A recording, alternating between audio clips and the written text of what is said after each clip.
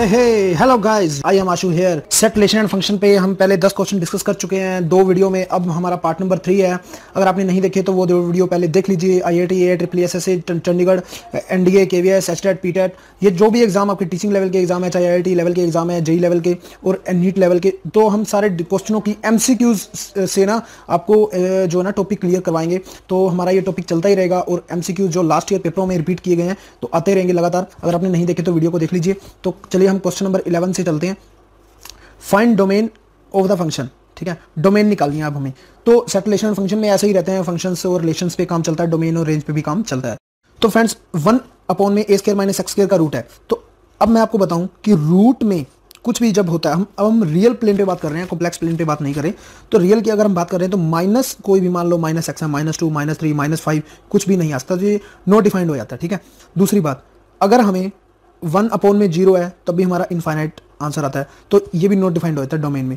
तो अब हमें क्या करना होता है कि हमें पहले चेक करना होता है, जैसे रूट में कुछ कोई भी चीज़ आई हुई है तो हम उसको जो है ना डिफाइन कर भी रही या नहीं कर रही, मतलब एग्जिस्टेंस उसकी है या नहीं, उसके बाद हम डोमेन पे जाते हैं। तो रूट में कोई चीज़ 0 है तो वो एग्जिस्ट कर जाएगी, इक्वल टू 0 आ जाएगा। बट 1/0 है तो इनफाइनाइट टाइम आ जाएगा, तो ये भी एग्जिस्ट नहीं करेगा। तो सबसे पहले हमें यही चेक करना होता है। 1/में अगर हमने 0 डाली तो नॉट डिफाइंड आ गया हमारे पास, गोज टू इनफाइनाइट चला गया, तो मतलब 0 तो नहीं दे सकते। a² - x² कभी भी 0 नहीं होगा। अब हमें क्या करना होगा और देखना होगा, 0 से नीचे वाले एलिमेंट को चेक करना होगा। a² - x², मतलब x² ऐसा कुछ हो जाए, a² में से कम होकर माइनस का एलिमेंट हमें दे दे। मान लीजिए हमने माइनस का एलिमेंट मान लिया, 1/में -x का रूट बच गया नीचे। तो माइनस का जो होता है रूट के अंदर, मैंने अभी आपको बताया एग्जिस्ट ही नहीं करता रियल जो प्लेन में, रियल फॉर्म में। तो फिर से ये नहीं होगा, मतलब कि अगर हम कोई रियल लाइन लें तो हमारा यहाँ 0 होता है, यहाँ सारे के सारे माइनस के होते हैं, माइनस इनफाइनाइट। यहाँ सारे हमारे प्लस के होते हैं, 1 2 3 4, यहाँ माइनस के -2, यहाँ पे इनफाइनाइट। अब 0 पे भी एग्जिस्ट नहीं कर रहा और नीचे वाले माइनस पे भी एग्जिस्ट नहीं कर रहा, तो 0 से ऊपर तो एग्जिस्ट कर रहा है ना। ठीक है ना, तो अब हम क्या करेंगे, 0 से ऊपर एग्जिस्ट कर रहा है तो इसका मतलब क्या होगा, नीचे वाला जो आपका है a² - x² वो क्या होगा, ग्रेटर देन 0। तो आपको ये सारा समझाने का मतलब यही था। अगर आपके पास एग्जाम में कभी भी ऐसा क्वेश्चन आता है डोमेन का और ऐसा होता है तो आप डायरेक्ट इन सभी को भूल करके, मतलब एक बार आपके दिमाग में कंसेप्ट बैठ, उसके बाद आपने अपने आप की भी नहीं सुननी, सिर्फ डायरेक्ट ही नीचे जो भी दिया होगा ग्रेटर देन 0 लगा के आपको डोमेन निकाल देनी है। सिर्फ यहीं से आपको क्वेश्चन डायरेक्ट जो है ना स्टार्ट करना है। यहाँ से देखिए a² - x² ग्रेटर देन 0, तो इसकी वैल्यू हमने निकाल लेनी है। यहाँ पे क्या आ जाएगी, ये इधर चला जाएगा -a²। तो जब लेस देन या ग्रेटर देन में कोई भी आपका सिंबल होता है तब उसको दोनों साइड माइनस करते हैं, तो हमारा जो बीच वाला जो सिंबल है ना उसका वो चेंज हो जाता है। ठीक है, तो ये आ जाएगा। अब x² लेस देन क्या आ गया, a², तो x का क्या आ गया, less than modulus of a। तो इसकी वैल्यू हमारे पास आ गई -a से a पे एग्जिस्ट कर रही है, तो x बिलोंग्स टू क्या होगा, -a to a। अब इसमें भी फिर आपका रहता है कि -a से क्लोज ब्रैकेट आए या ओपन ब्रैकेट आए, तब आपका लेस देन है ना, लेस देन इक्वल टू तो नहीं है ना, तो इसलिए आपका आ गया x belongs to -a to a open bracket में। ठीक है, इसका आंसर है हमारा फर्स्ट। अगर इसी क्वेश्चन में आपको दिया होता a² - x² का रूट, अब 1/में ना दिया होता, तो अब इसमें अगर 0 बीच में आ रही है तो 0 तो एग्जिस्ट कर रही है। उसमें क्या था, 1/में 0 हो रही थी, इसलिए एग्जिस्टेंस उसकी नहीं हो रही थी, तो आपको 0 भी एग्जिस्ट कर रही है। अब 0 या 0 से ऊपर वाले सारे माइनस में तो नहीं आ सकता रूट में कभी भी, तो इसीलिए अब क्या हो जाएगा, a² - x² greater than is equal to 0, क्योंकि 0 भी एग्जिस्ट कर रही है। x² अगर हम पुट कर दें a² तो ऊपर आ जाएगा 0, तो 0 का रूट इज इक्वल टू क्या होता है हमारे पास 0, तो इसलिए एग्जिस्ट कर रही है, तो ग्रेटर देन इक्वल टू 0। तो ऐसे ही हम करते जाएंगे तो हमारा आंसर आ जाएगा -a to a less than equal to में आ जाएगा। ठीक है ना, तो हम क्या करेंगे, अब क्लोज ब्रैकेट में लिखेंगे x belong to -a to a close bracket में। ठीक है, जो एस्पिरेंट देख रहे हैं इस वीडियो को, मिशन DSSSB यूट्यूब चैनल को, यहाँ देखिए बेल का आइकन रहता है, तो सब्सक्राइब करने के बाद ये बेल का आइकन अगर आप प्रेस करेंगे तो इस टाइप का आपको दिखाई देगा आइकन। आपको हमारी जो भी लेटेस्ट अपडेट होंगी टाइम टू टाइम मिलती रहेंगी। Question number 12, range of the function. अब देखिए हमने डोमेन निकाला, डोमेन के बारे में सीखा, अब हम रेंज के बारे में सीखते हैं। fx = x² + x - 6 क्या आएगा, आपका रेंज पूछी गई है। तो ये हमारे पास जो फंक्शन दिया हुआ है fx = x² + x - 6, ये क्या है, आपका अपवर्ड ओपन पैराबोला है। तो मिनिमम वैल्यू इसकी क्या, सॉरी मैक्सिमम वैल्यू इसकी इनफाइनाइट आ सकती है। क्यों, मान लीजिए हम -∞ या पुट करते हैं या +∞ पुट करते हैं, तो x² की वजह से हमारे पास क्या आ जाता है, इनफाइनाइट टाइम ही आ जाएगा। अब इनफाइनाइट टाइम में से कुछ भी हम घटाएं या कुछ भी हम जोड़ें तो इनफाइनाइट ही आएगा, तो मैक्सिमम वैल्यू इसकी आ गई इनफाइनाइट। तो मिनिमम वैल्यू अब हमने फाइंड आउट करनी है। मिनिमम वैल्यू के लिए क्या करेंगे, इसका हम डेरिवेटिव कर देंगे और इज इक्वल टू 0 रख देंगे। तो y को मैंने मान लिया, ये सारा सपोज मैंने कर लिया, y = x² + x - 6। ठीक है, तो y का जब हमने डैश किया, मतलब डेरिवेटिव किया, तो उसको 0 रखा, x की वैल्यू हमारे पास आ गई -1/2।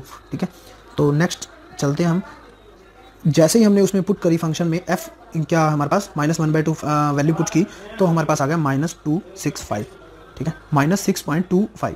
तो मिनिमम वैल्यू आ गई हमारे पास, मैक्सिमम वैल्यू क्या थी इनफाइनाइट, तो हमारी क्या कहाँ पे बिलोंग कर जाएगी रेंज, -6.25 से लेकर के इनफाइनाइट टाइम तक, ठीक है।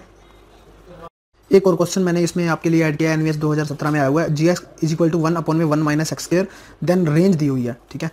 तो रेंज दी हुई है तो आपको इसमें रेंज निकालनी है। तो मैंने क्या किया, y = मान लिया ये सारा का सारा 1/1 - x²। तो इसकी वैल्यू जब हमने ये वाली सारी की सारी जब हमने x में निकाल ली तो x में क्या आ गई इसकी वैल्यू, x = 1 - 1 में y सारे का रूट, ठीक है। तो हमारे पास x की जो वैल्यू आई है ना, तो अब हम चेक करेंगे कि किस किस पॉइंट पे डिफाइन करती है और किस पॉइंट पे ये डिफाइन नहीं करती, ठीक है। तो हमने क्या किया, y = 0 रख के देखा, 1/0 इनफाइनाइट आ गया तो फिर डिफाइन नहीं कर रही। फिर हमने क्या किया, 1 - 1/x को 0 से नीचे देखा, पहले 0 पे फिर 0 से नीचे। ऐसे ही हम पहले वाले जो हमने क्वेश्चन सोल्व किए हैं उसमें भी हमने ऐसे किया है। देन नॉट डिफाइन, क्यों, क्योंकि 1/1 - 0 <0 पे डिफाइन नहीं करता। क्यों, क्योंकि माइनस में वैल्यू आ जाएगी और ऊपर रूट लगा हुआ है, रूट और माइनस में वैल्यू जब हम होती है तो रियल वैल्यू नहीं हमें मिलती, ठीक है, कॉम्प्लेक्स में वो चला जाता है। तो 1 - 1/y <0 हो गया हमारा। तो इस यहाँ से वैल्यू y की क्या आई, y जो है ना 1 से छोटा है, और जब y 0 है और 1 से छोटा है तो आपका डिफाइन नहीं करता, मतलब y 1 या 1 से बड़ा होगा तब डिफाइन जो है ना डिफाइन करेगा। तो इसीलिए हमारी रेंज क्या आ गई, 1 या 1 से बड़ी, 1 या 1 से बड़ी मतलब इनफाइनाइट टाइम तक आपकी रेंज आ गई। इसे हम ऐसे भी लिख सकते हैं, 1 या 1 से बड़ी। यहाँ पे ध्यान देने वाली एक और बात है, जहाँ पे इन्फिनिटी आ जाता है ना तो वहाँ पे ओपन ब्रैकेट होती है, इसे हम ओपन ब्रैकेट बोलते हैं, या हम डायरेक्ट ऐसे भी लिख सकते हैं, ठीक है। ये हमारी क्लोज ब्रैकेट होती है। क्वेश्चन नंबर 14, इफ फंक्शन जो है a से b दिया हुआ है, g फंक्शन दिया हुआ है b से c, are to function such that g of a से c दिया हुआ है इज ऑन टू, देन हमें बताना है कि फंक्शन जो g है b से c जो जा रहा है वो ऑन टू जा रहा है कि नहीं, f जो है a से b ऑन टू जा रहा है कि नहीं, बोथ क्या कर रहे हैं, या आपको आंसर देना है इसका। तो फर्स्ट क्या करेंगे, ये वाला जो क्वेश्चन है आपका सेट रिलेशन एंड फंक्शन में से है, 12th के चैप्टर में से।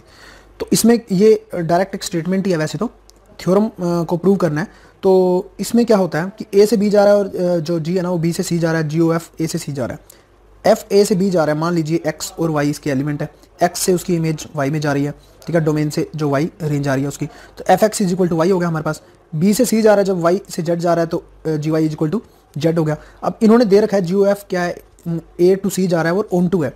ऑन टू में क्या होता है, तो जी ओ एफ हमने पहले भी सोल्व किया, फंक्शन पे फंक्शन लगा हुआ है, fx क्या है, fx की वैल्यू अभी हमने देखी y है तो यहाँ पे y पुट कर देंगे। अब gy क्या है हमारे पास, y z है तो z पुट कर देंगे।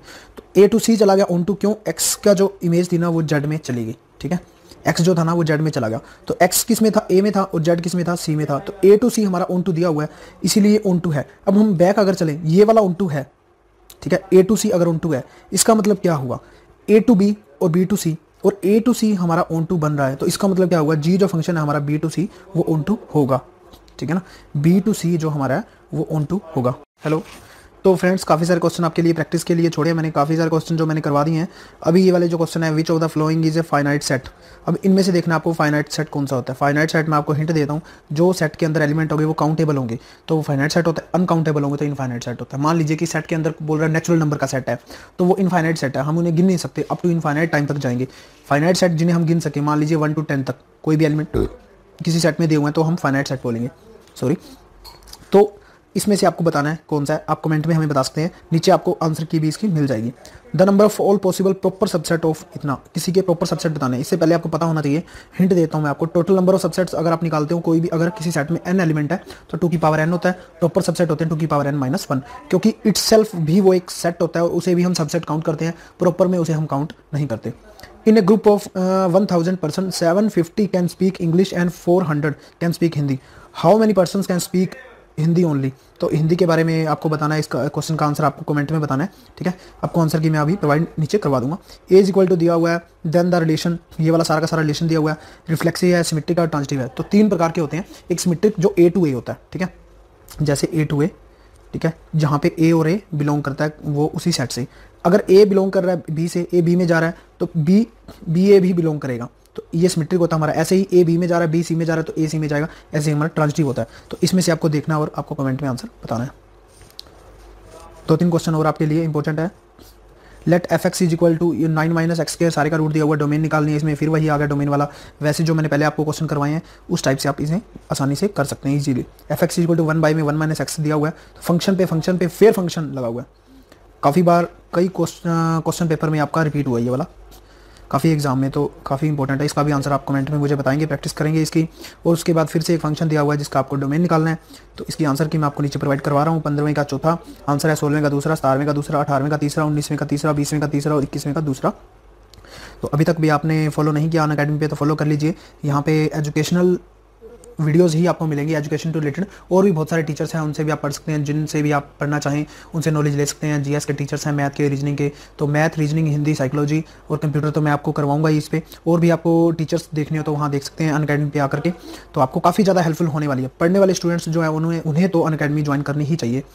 तो thank you, thanks for watching. Like करें, शेयर करें दोस्तों के साथ। unacademy.com/user/mission DSSB को जो है ना फॉलो कर लें ताकि आपको लेटेस्ट अपडेट मिलती रहे। तब तक के लिए good bye and C you in the next video. दोस्तों मिशन DSSB यूट्यूब चैनल के बारे में थोड़ा सा मैं आपको इन्फॉर्मेशन दे देता हूँ। हम स्टडी रिलेटेड ही वीडियोस अपलोड करते हैं, वीडियो सेक्शन में आप जाके देख लीजिए। आप कोई भी एग्जाम की प्रिपरेशन कर रहे हैं, टीचिंग लेवल एग्जाम, चाहे कोई SSC का एग्जाम है, उसमें आपकी ICT या कंप्यूटर अवेयरनेस के टॉपिक आते होंगे, तो यहाँ आपको सारी की सारी प्लेलिस्ट मिल जाएगी। और अगर आप चंडीगढ़ की प्रिपरेशन कर रहे हैं तो यहाँ हमने मॉक टेस्ट की प्लेलिस्ट बना रखी है, ये आपको डिस्क्रिप्शन में मिल जाएगी। यहाँ चंडीगढ़ की जो भी लेटेस्ट इन्फॉर्मेशन होती है इस प्लेलिस्ट में मैं ऐड कर देता हूँ उसको। और जनरल अवेयरनेस की अगर आप वीडियो सर्च कर रहे हैं तो यहाँ भी मैंने प्लेलिस्ट बना रखी है, यहाँ वीडियो और अपलोड कर दूंगा तो यहाँ भी आ जाएंगी प्लेलिस्ट के अंदर। और लेटेस्ट गवर्नमेंट जॉब की प्लेलिस्ट मैंने बना रखी है, यहाँ जो भी गवर्नमेंट जॉब आती है उसकी अपडेट मैं यहाँ आपको प्रोवाइड करवाता हूँ। रीजनिंग की बात करें तो रीजनिंग की ये प्लेलिस्ट है जहाँ पे आप काउंटिंग ऑफ फिगर का कोई भी क्वेश्चन हो, मैंने सारे लेटेस्ट क्वेश्चनों को ऐड करके ये प्लेलिस्ट बनाई हुई है, यहाँ भी आप देख सकते हैं। और मिशन DSSB का ऑनलाइन स्टोर से आप study material, last year papers वगैरह आप ले सकते हैं, यहाँ भी आपको डिस्क्रिप्शन में लिंक मिल जाएगा, सारे के सारे PDF फाइल में आपको इंस्टेंट मिल जाएंगे।